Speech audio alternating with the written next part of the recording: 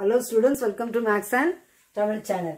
10th Standard Maths Algebra example 3.12. Find LCM. LCM கண்டுபிடிக்கணும்னா எப்படிங்கறத கத்து கொடுக்கிறேன். First subdivision. 8x power 4y squared, 48x squared y power 4. இது தனி. முதல்ல நம்பரை பாருங்க. 8, 48. இது 8 6 48. இதுக்குள்ள 8 வரும். இந்த ரெண்டுல எது பெரிய நம்பர்? 48. சரி, அப்புறம் xல பவரை பார்க்கணும். x ஸ்கொயர் x பவர் 4 எது அதிகம்? x power 4. y square y power 4 எது அதிகம்? Power y power 4. அவ்வளவுதான்.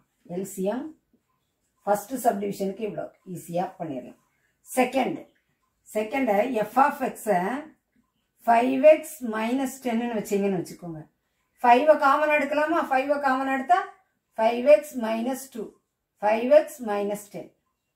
இங்க g of x 5x square minus 20. அப்ப இது என்ன ஆயிரும்? 5 காமன் எடுத்தா x square minus 4. 5x square minus 4, 5x square minus 20. இப்போ 5x square minus 2 square. புரியுதா? a square minus b square. 4 எப்படி எழுதிட்டேன்? 2 square. அப்புறம் திருப்பி எப்படி எழுதலாம்?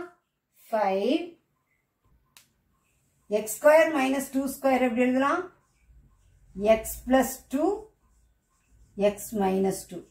a square minus b square, a plus b, a minus b. இப்போ நமக்கு என்னலாம் இருக்குது? நல்லா 5x minus 2 இல்லையா? அப்புறம் 5x plus 2 x minus 2 அப்படின்னு சொல்லி நமக்கு இருக்குது. அப்ப நம்ம LCM சொல்லி நம்ம எடுக்கணும் இல்லையா? LCM 5 இருக்கு, இங்கேயும் 5 இருக்கு, 5 எழுதிடலாம். அப்புறம் LCM அதிகமான நம்பர், பட் இதுலயும் 5 இருக்கு, இதுலயும் 5 இருக்கு, அதனால 5 எழுதியாச்சு. அப்புறம் x minus 2 இங்க இருக்கு. அப்ப ஒரே ஒரு தடவை x minus 2 எழுதினா போதும். அப்புறம் x plus 2 எல்லா டேர்ம்ஸும் வந்திருக்கணும். பட் ரெண்டு தடவை வந்துச்சுன்னா அது இப்போ ரெண்டுலேயும் 5 இருக்கு, 5 ஒரு தடவை. x minus 2 x minus 2 x minus 2 எழுதியாச்சு. ரிமைனிங் எது மட்டும் விடுபட்டு இருந்துச்சு? x plus 2 அதை எழுதியாச்சு. அடுத்தது f of x x power 4 minus 1 இல்லையா? இது a square minus b square நம்ம எழுதலாம். இதெல்லாம் எழுதலாம். எப்படி எழுதலாம்? x square the whole square minus 1 square. அப்ப a square minus b square. a squareங்கிறது x square, b squareங்கிறது 1. தெளிவா புரிஞ்சுச்சா? a squareங்கிறது x square the whole square minus 1 square. a squareங்கிறது x square, b squareங்கிறது 1. அப்ப a square minus b square என்னது? a plus b, a minus b.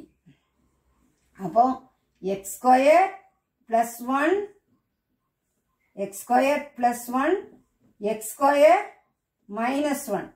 திரும்பவும் நான் இதை அப்படியே கொண்டு வரேன். x square plus 1 x square minus 1. இதை நம்ம எப்படி எழுதணும்?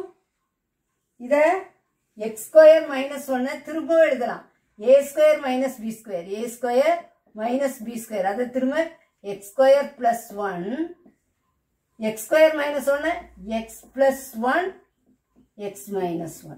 புரிஞ்சுச்சா? இதை எப்படி எழுதியிருக்கிறேன்? x plus 1 x minus 1, a plus b, a minus b. x power 4 minus 1க்கு இவ்வளோ எழுதியிருக்கேன்.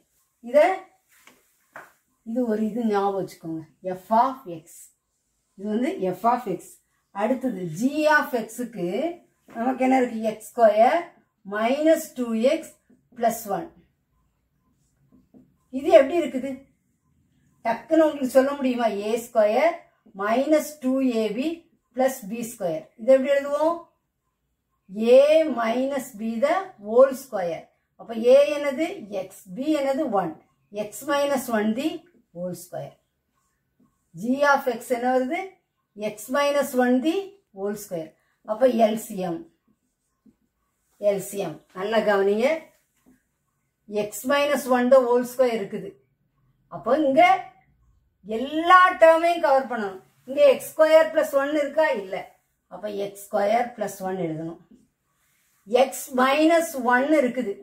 இங்க X minus 1 the whole square இருக்கு. எது அதிகம்? X minus 1 the whole square தான் அதிகம். X minus 1 the whole square. அப்புறம் வேற என்ன இருக்கு? X plus 1.